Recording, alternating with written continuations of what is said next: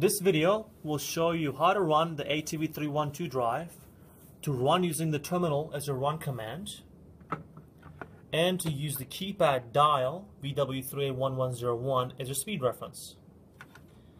The first thing you want to do here is put the drive into local control, and to do that, press the mode and hold for 3 seconds, and your LEDs will flash one at a time to confirm that value.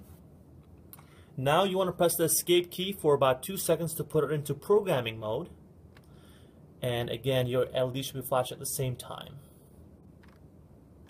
Now you want to press enter, scroll down to the control menu, CTL, enter.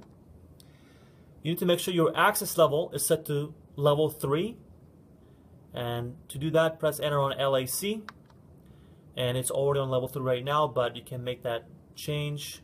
Make sure you press enter for about 2 or 3 seconds to confirm once you're on level 3. Once that's done, escape back to LAC and scroll down to the FR1 just to confirm that your speed is coming from the A1U1, which is local. Now you want to escape and go down to CHCF, enter, and set it to separate clockwise.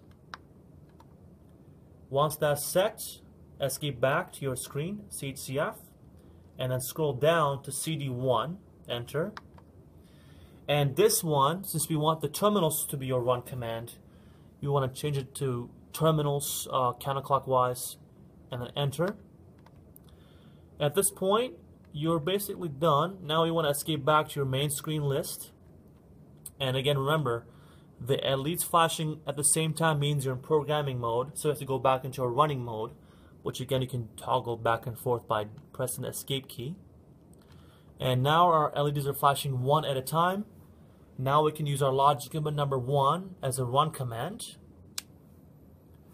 and then use our keypad dial, remote keypad dial, as a speed reference. And you can of course tell that the drive and the keypad numbers are changing at the same time.